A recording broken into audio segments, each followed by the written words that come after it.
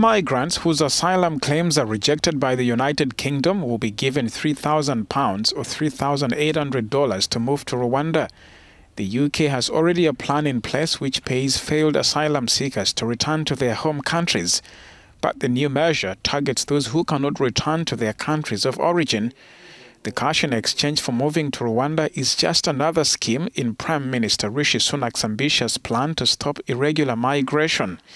It does not replace the plan to deport illegal arrivals to Rwanda, which has been blocked by courts over concerns about the East African country's safety.